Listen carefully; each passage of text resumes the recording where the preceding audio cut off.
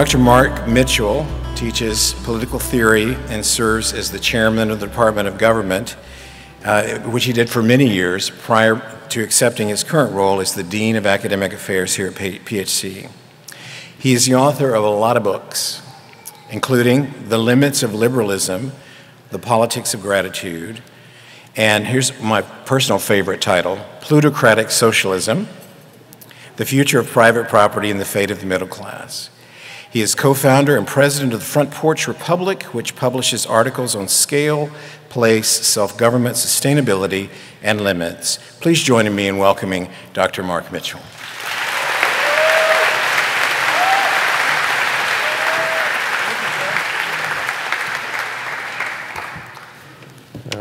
Thank you, Jack, and it's good to see you all again. I have to admit that I'm a little bit nervous because some of you have already heard me talk a fair amount today, and there's something called overexposure, and I worry that we might be reaching the limit.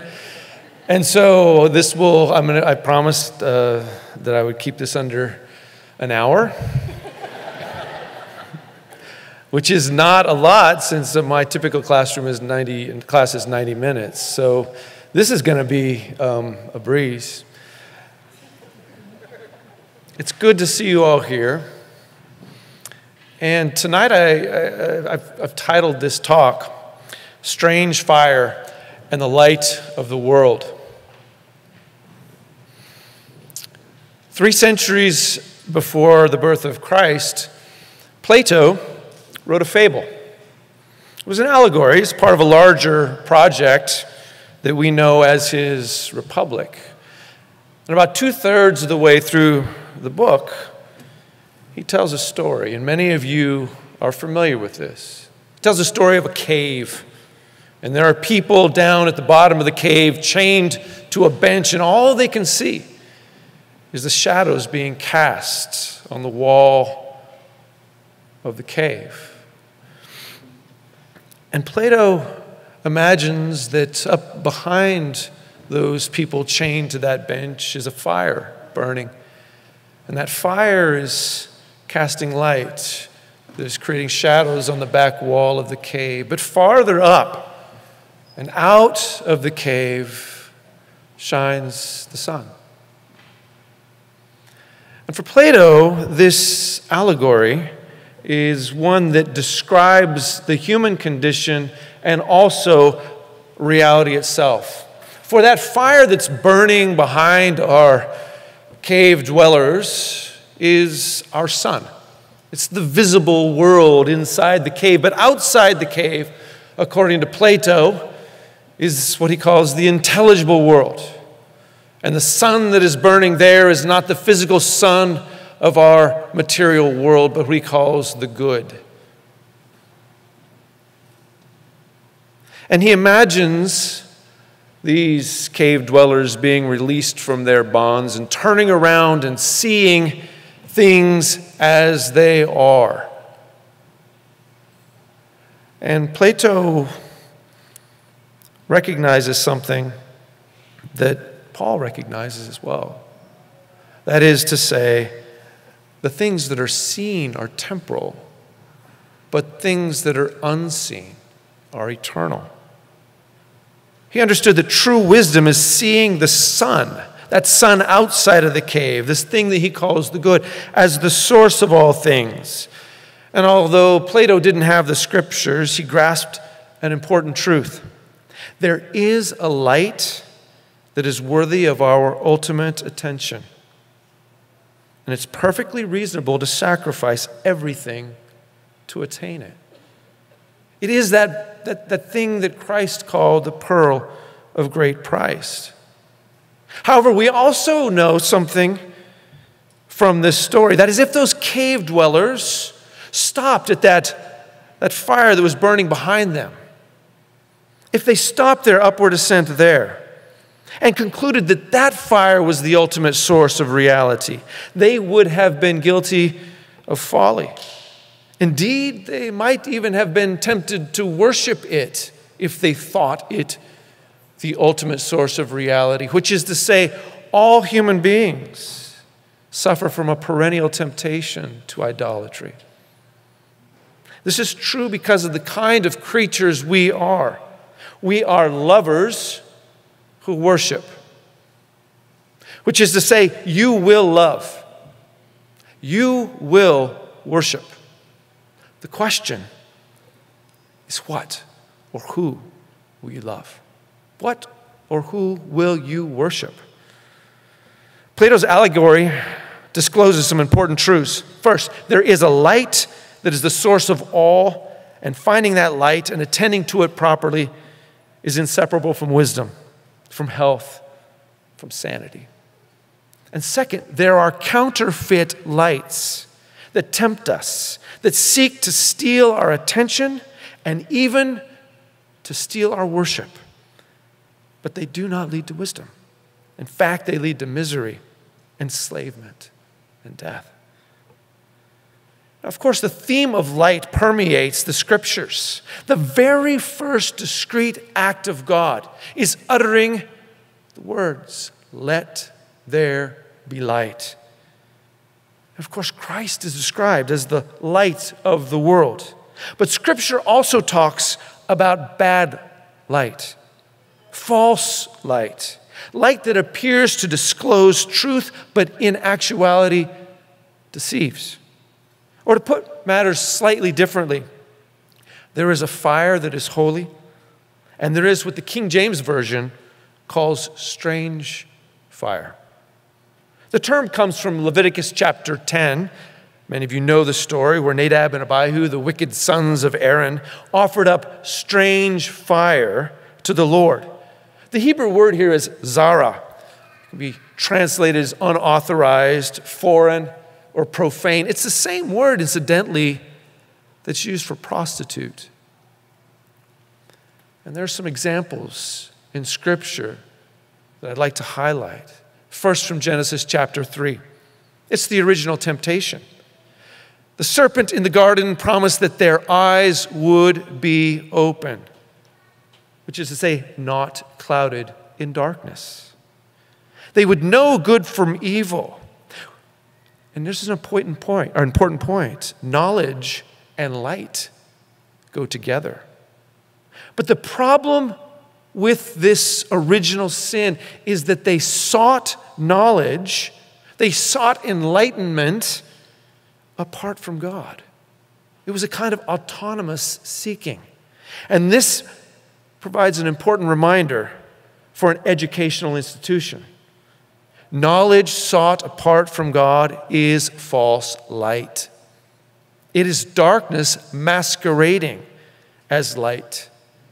It is strange fire. Second passage, Genesis chapter 11, the Tower of Babel story.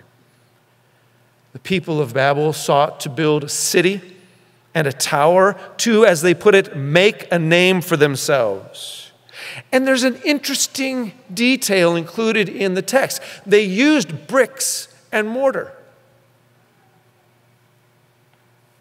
Bricks made of dirt. The very stuff from which God made the first man. But instead of breathing into that dirt the breath of life, they put it to fire and made bricks. It's a kind of technology. A technology made possible by fire that, like all technologies, amplified their power and made it possible for them to aspire to rival God. So another principle, power sought apart from submission to God is strange fire that results in God's judgment. Third, consider the biblical name of Satan, Lucifer. It literally means light bringer. He is an angel of light who is at the same time the father of lies. And Jesus says something remarkable when he's describing Satan. He said, I saw Satan fall like lightning. So here we have in this metaphor that that Jesus is using, describing Satan as this falling lightning, we have the notions of light, of fire, and deception all rolled up into one. Consider our world today. For the first time in human history, it's now possible to imagine a completely unified world. And the unification is made possible by a kind of strange fire. And there's something significant about this fire. Unlike the Promethean fire stolen from the gods in the ancient myths, our strange fire ostensibly is the work of our own hands. Consider this. This is what Lenin said about the project to electrify Russia. That is, to bring electricity to Russia. He said, let the peasant pray to electricity. He is going to feel the power of the central authorities more than that of heaven. The candles of the church were replaced by the artificial light made possible by a state that claimed absolute power over the people and claimed to be the source of this new light. Now, of course, fire itself isn't the problem. Electricity isn't the problem. The fire casting shadows in Plato's cave, it's not the problem. The problem emerges when we mistake profane fire for the sacred and treat it as such. Today we can create a world in which the sacred light of God is at least apparently overshadowed by the strange fires of our own creation. For instance, it's possible to create a city that never sleeps, and we can even write songs about it. But in a city that never sleeps, the heavenly hosts are never seen. And the works of man's hands are all that one experiences. But if, as the psalmist says, the heavens declare the glory of God, what happens when we no longer gaze into the heavens? What happens when the night sky is obliterated by the lights of our own ingenuity? We have created a world in which creatures created in God's image are increasingly hunched over digital screens illuminated by a light that promises access to the complete store of human knowledge. In other words, a Google search promises very much the same thing that the serpent promised in the garden. You will be wise. A visitor from another world might be forgiven for concluding that human beings worship light emanating from the devices around which we increasingly organize our lives. One contemporary writer put it this way: the serpent has unwound himself from the tree and curled up behind our screens, and none of us are able to turn our gaze away. We live in a technological society. And again, technology per se is not the problem. Humans are creators. We are makers who imitate God, who is the original maker. However, while humans have always developed technologies, not all societies are technological societies. The difference, I would submit, is this. In a technological society, people are inclined to love, serve, and even tempted to worship their technologies. Where in a non-technological society, people love, serve, and worship something other than human creation. In other words, technological societies worship strange fire. Jesus said this. He said, "Be careful lest the light in you be darkness." This applies not just to individuals, but to societies and to nations. And Lucifer is a light that is darkness. Venerating a rainbow stripped from God's promises and commands is a light that is darkness. Claiming freedom apart from the limits of God's created order is a light that is darkness.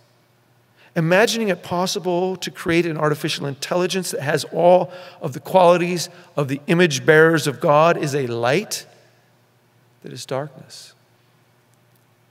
And here's the challenge.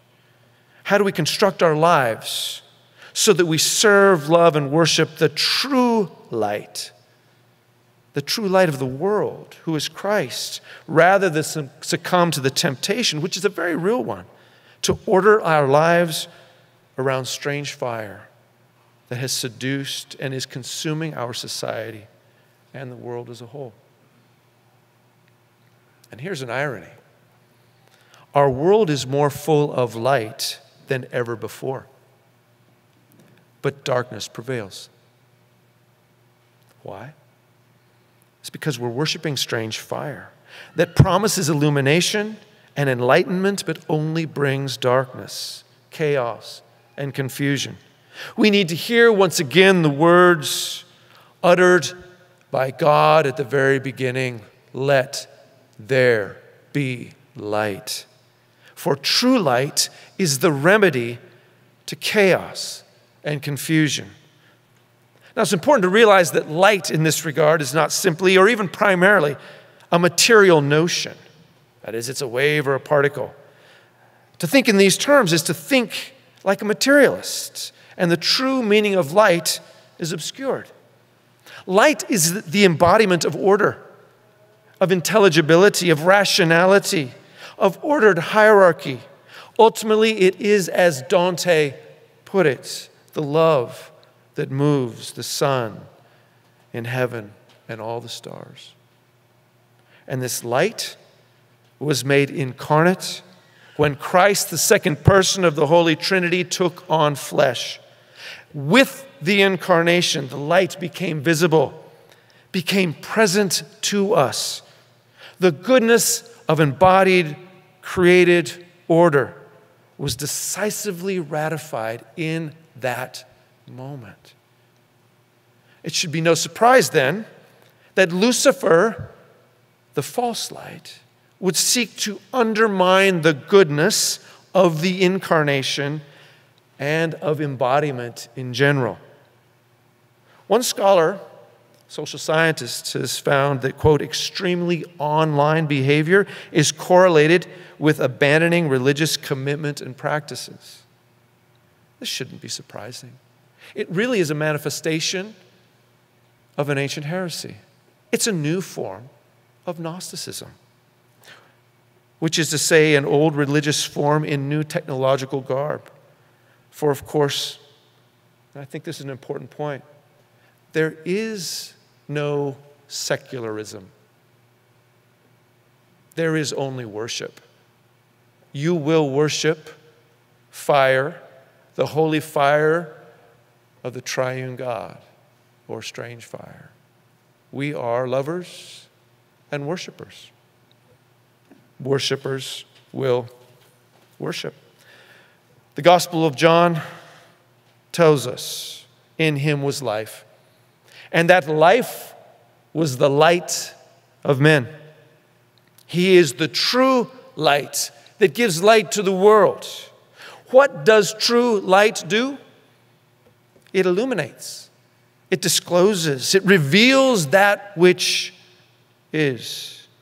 And this, I think, provides a kind of ironic moment. When we call a whole historical movement the Enlightenment, and so much of it is characterized by a seeking out of autonomous light, apart from submission to Christ, who is the only true light. In the 4th century, the great church father Augustine wrote a short dialogue called The Teacher. And in that dialogue, he argues that all knowing is the product of illumination. But we don't have the light in ourselves. Thus, we need an outside light.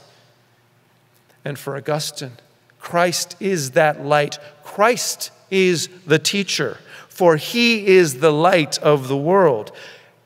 And therefore, according to Augustine, all knowing is made possible by the illumination of Christ. In this respect, all knowing is in fact revelation. It's revealed by virtue of the goodness of the teacher, who is Christ. Even non-believers, insofar as they truly know something, according to Augustine, know because of the grace of the teacher. There is no such thing as secular knowing that is true knowing. It is all rooted ultimately in Christ. And depending on another source of light, another source of illumination is to rely on strange fire that leads to error, confusion, and death. Now, of course, with all of that, Christ makes an astonishing claim. He tells his disciples, "You are the light of the world. Let your light shine before others so that they may see your good works and give glory to your Father who is in heaven." You hear the dynamic? Do you see what's going on? Christ is the light of the world. He is the giver of all. And his disciples, we, his disciples, are to bear his light as reflections of his truth to a world darkened by the deceptions of the angel of light. But of course, our light is not autonomous. We don't generate it ourselves. It's not our light, but it's light that is reflected from Christ, so that God is glorified as the ultimate source of light, where truth, goodness, and beauty reside in eternal perfection. John tells us that God is light, and we are commanded to walk in the light. This requires that we submit to the light. And it's only in this posture of submission, of humility, that we can acquire the knowledge that is not strange fire, that leads to confusion and death.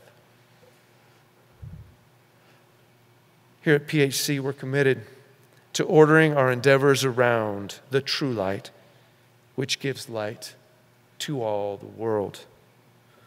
And in this regard, it's crucial to understand that education is not simply or even primarily about information. Education is primarily and unavoidably about formation.